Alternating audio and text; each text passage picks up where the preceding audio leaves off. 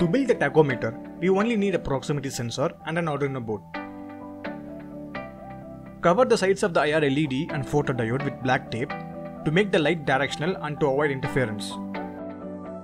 Connect the proximity sensor module with Arduino by connecting the 5V, ground and the sensor output pin to the digital pin 3 of the Arduino.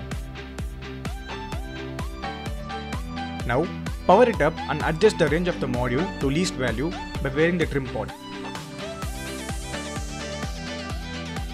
And stick a black tape on the cardboard surface.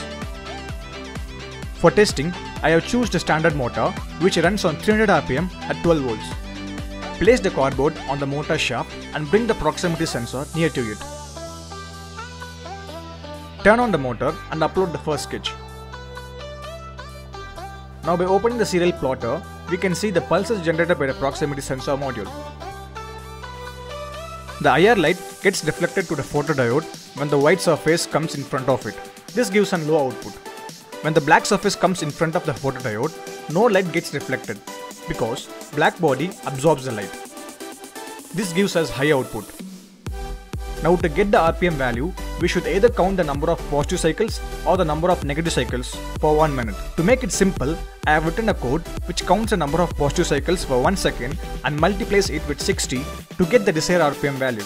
By opening the serial monitor, we can see the RPM of the motor in real time.